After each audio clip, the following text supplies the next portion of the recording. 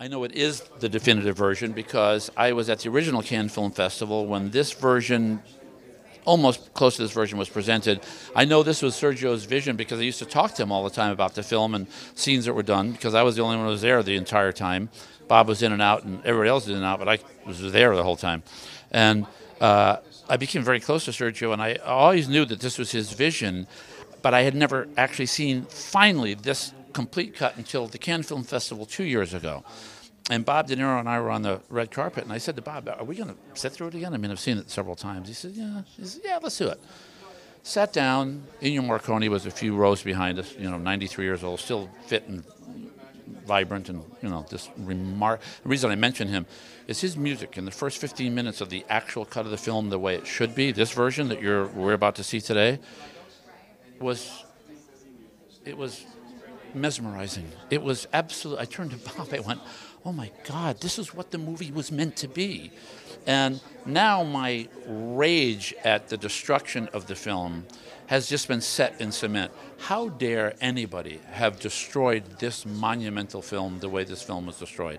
And I'm glad I got to live to see it reconstituted. And by the way, a plug for Gucci and to Marty Scorsese. The Film Foundation and Gucci spent millions of dollars and a lot of years working with the original editor on the film and with the family to find the film. And I think it's important that you remember that, this noblesse oblige of these great corporations, I think it's wonderful that Frida has done this, the head of Gucci. She's a remarkable woman.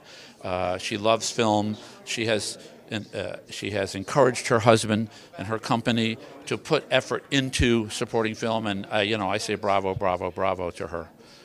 So I'll give a perfect example. I was sort of the king of the independent films in the 80s as an actor. I mean, not the king, but in other words, I did a lot of the independent films. I know because I have all the paychecks that never cashed. And I was here with Oliver Stone at the New York Film Festival, as you remember, like 2 or 3 years ago, for the 25th anniversary of Salvador.